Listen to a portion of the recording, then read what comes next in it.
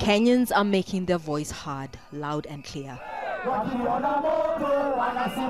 They're protesting against corruption, triggered by a scandal involving a government agency.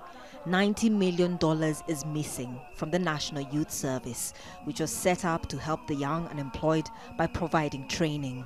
Dozens of people, including senior officials at the agency, are being investigated. Some have been charged. Allegations include payments for dubious supplies, inflated costs, and payouts for services that were never delivered in the first place. Emmanuel Baraza gave up his business day to join the protest. Life has become very difficult. I carry passengers on my motorcycle. I work so hard for so little. Yet all we hear is corruption involving billions. President Uhuru Kenyatta has said all the money will be recovered and that those found guilty will be held to account. But many on this march say that previous such scandals have never been properly dealt with. There aren't many protesters here, but their frustration is felt by most Kenyans who want the government to do more in its fight against corruption. They say that more people should be going to prison, their assets frozen, and that all the stolen money should be returned.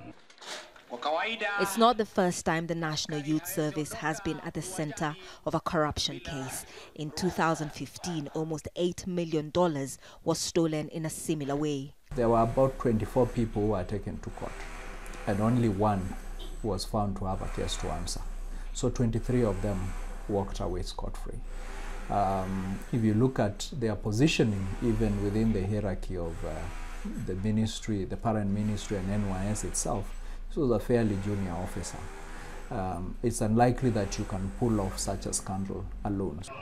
These protesters say they're tired of having their money stolen. They marched to the High Court with the police keeping their distance.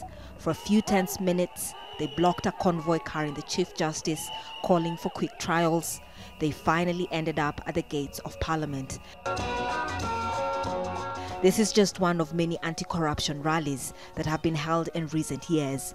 Those taking part hope those in power will finally start listening. Catherine Soy, Al Jazeera, Nairobi, Kenya.